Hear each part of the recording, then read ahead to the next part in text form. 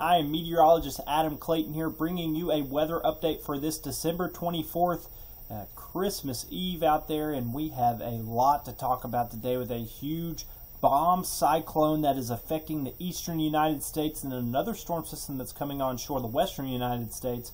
So I'm going to get right to it here in a couple minutes. But first of all, if you like this video, please hit the subscribe button or give me a like. Also, I really appreciate everyone's comments in the video.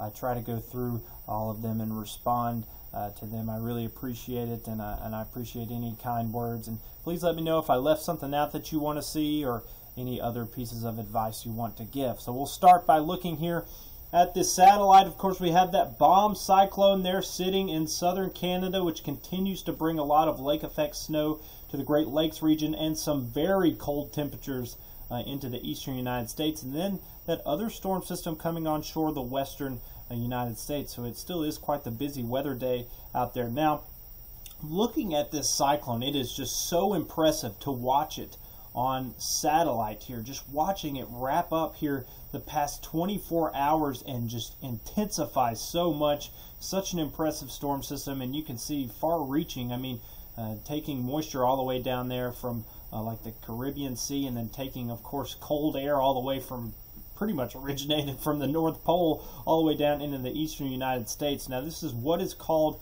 a bomb cyclone, and you might be wondering, you know, what exactly does that mean? You've probably seen that in that term in the media a little bit. Well, it's pretty simple. A bomb cyclone is basically a cyclone that rapidly intensifies, and so the way that we measure how strong a low pressure system is how low the pressure is at the center of the storm. So the lower the pressure, the stronger the storm actually is. And it's actually talking about low pressure. A low pressure system is actually displacing air vertically away from where it's originated, and that leads to low pressure there in the center because it's actually moving air out of the way and moving it vertically. So that's what a low pressure system is.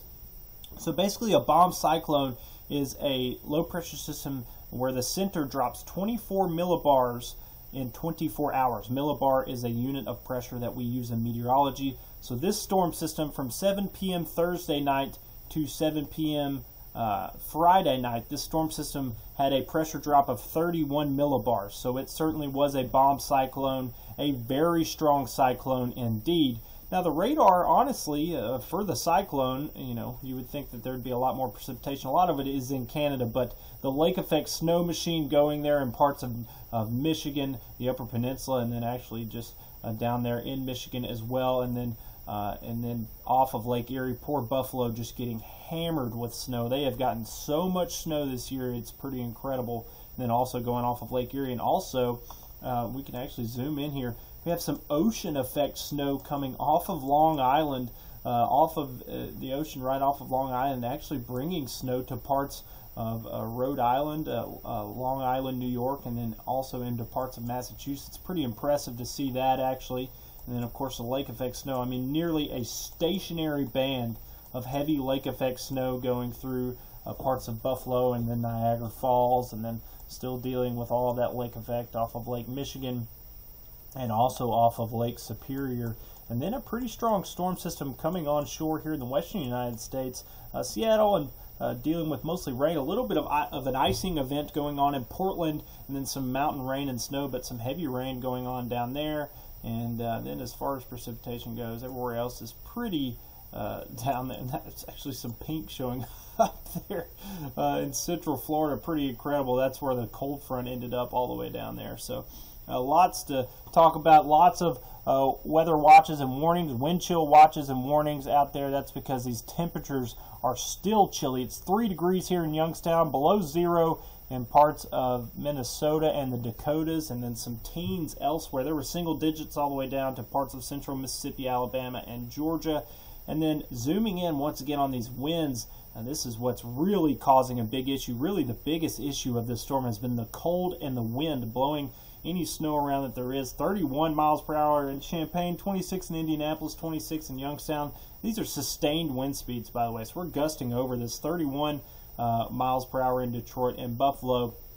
So wind chill still routinely in the negative teens, and even here in Youngstown still minus 22 out there. So another thing the storm system did was bring some snow cover, a little bit more snow cover to parts of the United States. Got a couple of inches further south into even parts of Tennessee and Kentucky, and a little bit more into Ohio, obviously bringing lots of lake effect. The Dakotas have a ton of snow, so do Minnesota and Wisconsin, and then obviously there's a lot of mountain snow out there as well. So a lot of people are going to see a white Christmas out of this event. It's actually my first white Christmas of all time for me living here in Youngstown, Ohio. I was from Tennessee. We never really got that. So 7-day rain outlook. This is valid for New Year's Eve, actually, in a week from now. Notice there's going to be a lot of rain that comes on shore here along the mountains.